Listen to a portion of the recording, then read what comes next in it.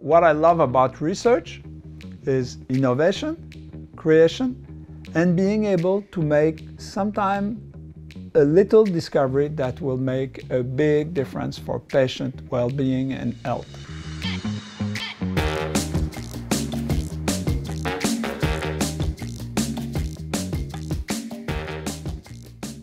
I decided to do research on sleep bruxism and pain when I was in dentistry in second year.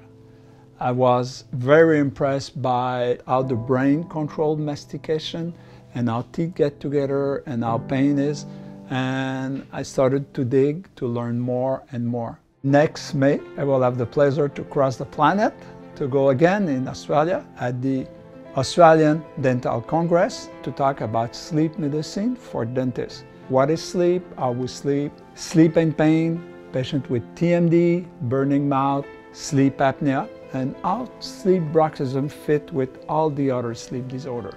Now with machine learning, we are able to see subgroup of patients and better understand what's going on with these patients and which treatment we can offer to them. It's called personalized medicine, personalized dentistry. From my lecture in Adelaide, I would like dentists to realize one size fits all is over.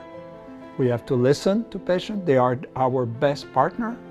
Our role is to guide them.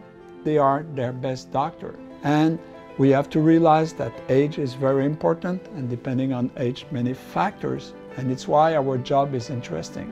And with development of machine learning, artificial intelligence, it will become even more fascinating.